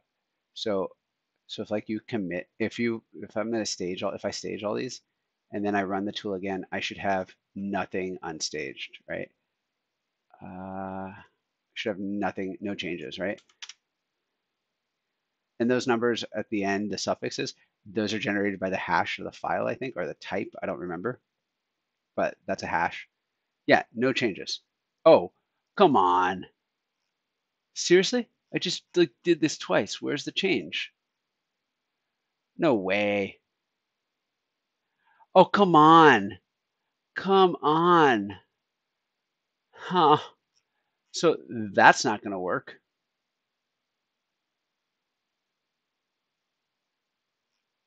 That's not going to work. Like, do I get a different one? It's real messed up. That's not fair. Not fair. It's correct now. Look at that. Oh man, this is like rolling the dice.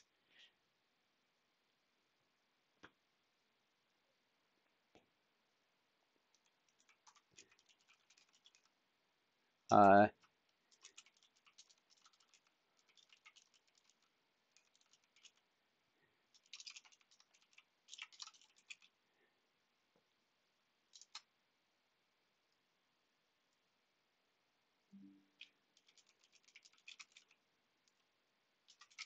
Posting a message in their Discord.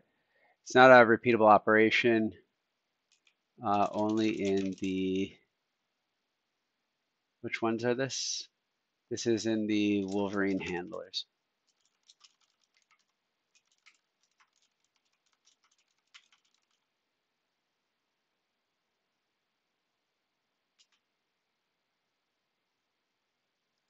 All right, so that's actually kind of funny.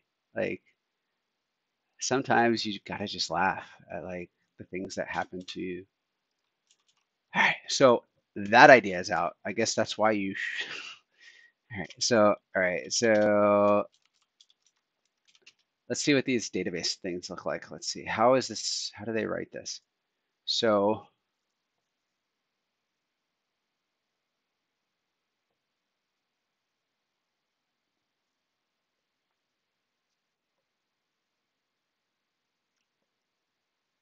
what does that mean? Describe running application.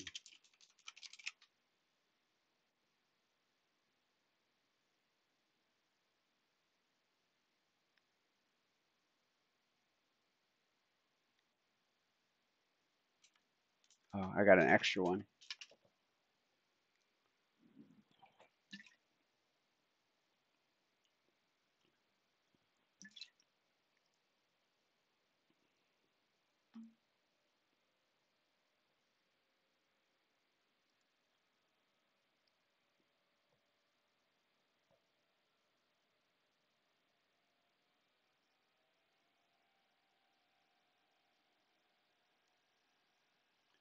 All right, so it dumps a graph.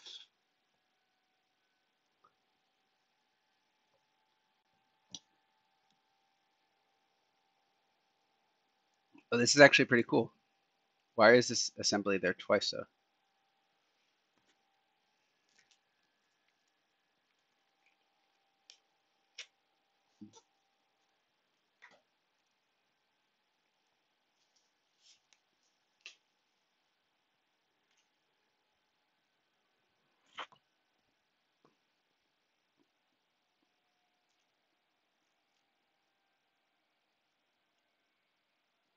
All right, that's actually cool.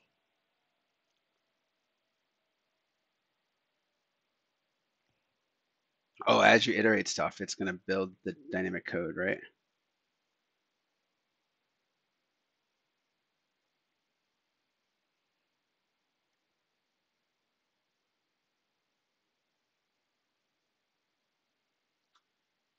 Cool.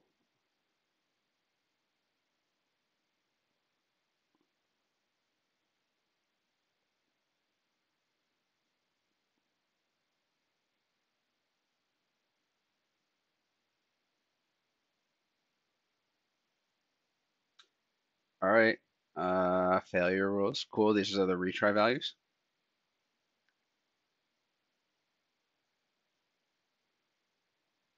So here are the routes. All right. About configuration, reference assemblies. Yeah, okay. Cool. All right. Enough of that. So apply, assert, dump, and patch. I wonder why there's two. Well, I wonder why dump and patch, right? But I guess one is when you need to dump it when you already have a database. Can I pass like help to it?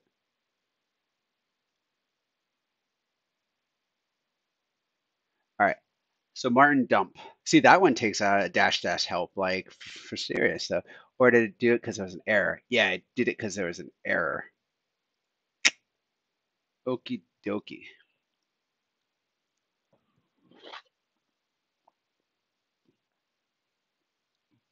By feature, transactional script, database interactive environment.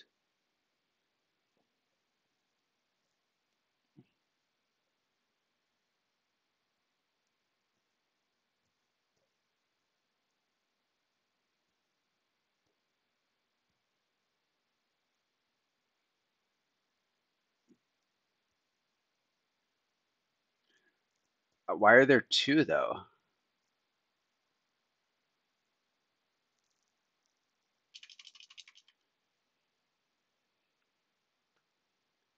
Let's see what it does first.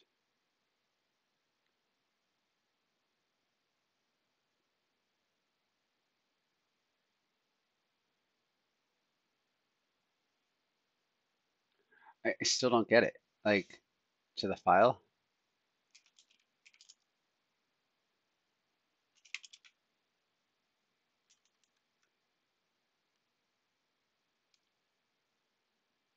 All right.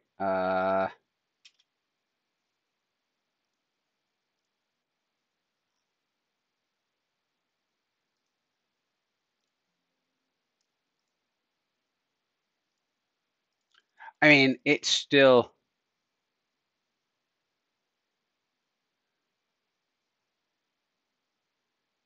a specific database from this list. So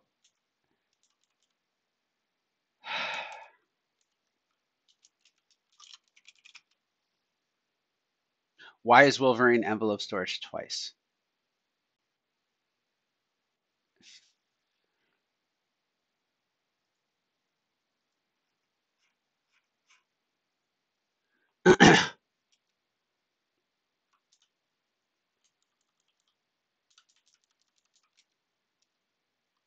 uh, yeah, that's messed up, dude. So when you dump it, it creates the database. So when you dump it, it creates the database, but when the app runs, it doesn't. None of these things instill more confidence in me, but it works. And I guess I can like fix it, right?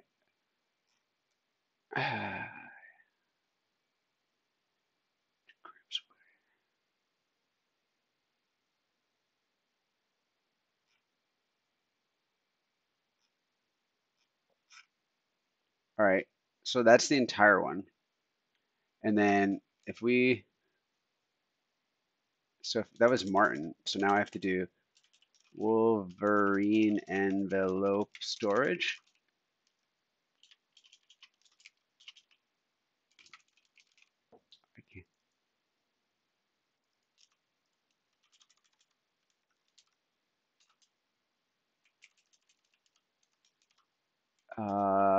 So I guess let's do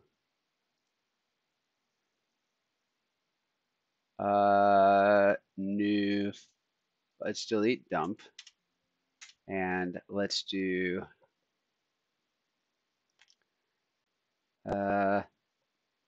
Wolverine, folder Wolverine, or Wolverine, and then yeah, because these are different databases. So I think we're just applying it to the right one. This doesn't match, I don't think. We shall see. So let's just do this. Let's just be easy, right?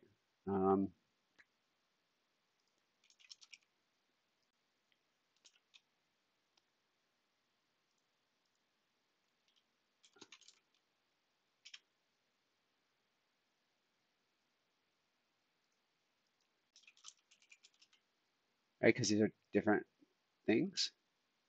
So that's there, and now let's do Martin. See if there's a difference in where it's trying to install this to. or run this, right? So we have create schema. Okay, so these are all designed to be in, these follow the configuration at runtime. So these are just one. Yeah, so move. Let's do this. So these go away. Migrations. So we're gonna do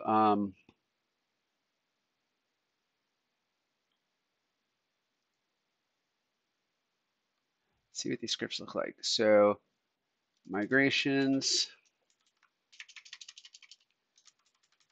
So this is Martin initial.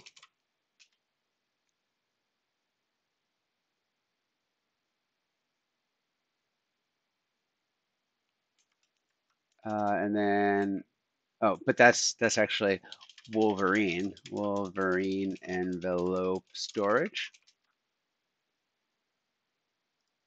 And that's actually got to be number 2, but you know, who's counting? Yeah, let's do that one first, and then we'll do the first one. It's going to be script 2, and then this is going to be Martin, because it's the Martin generation stuff.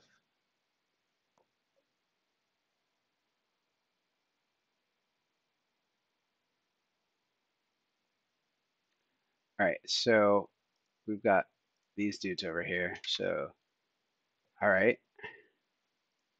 So that's our initial dump. Let's make a change and see what this does.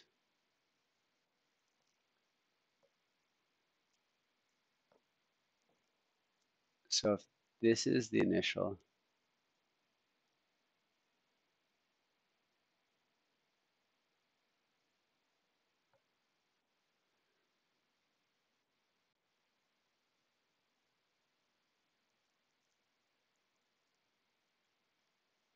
right? And so we should have nothing here, right? If we do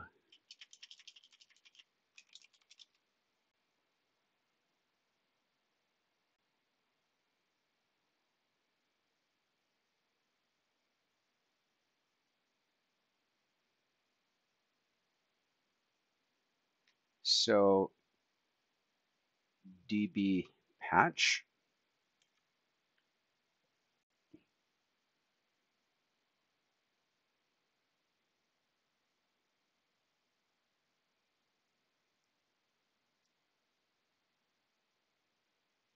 but what is it? What is Martin patch and db patch? Is that why we're getting 2?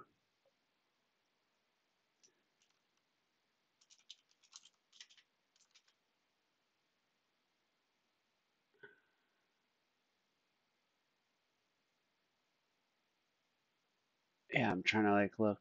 So let's see Martin patch.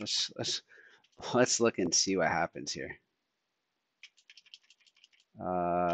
So we've been using Martin patch. So dump. I bet they're the same thing, and that would explain why we have 2.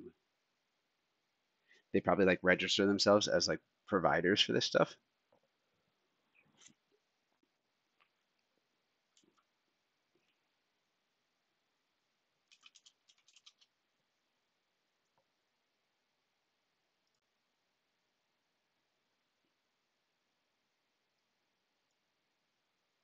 Yeah, and they did the same thing.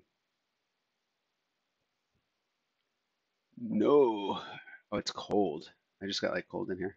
Hey, Google, set the thermostat to 75. All right. So I think that this is kind of sufficient for now. Setting upstairs Like, to 75 degrees. if we then make a change,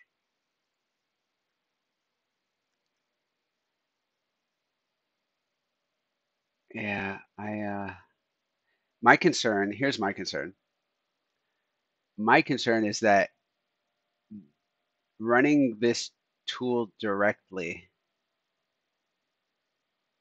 from a blank slate in multiple environments could introduce drift, I guess, maybe. if they like change implementation under the hood. But I hope there's tests. I don't know. All right, I am going to not do this, right? I'm just like not gonna do this right now.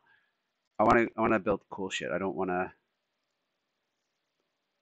do migrations anymore. Like this was not a pleasurable experience for me right now. So right, I'm gonna revert these and I'm just gonna go back to, yeah, what a waste of 2 hours.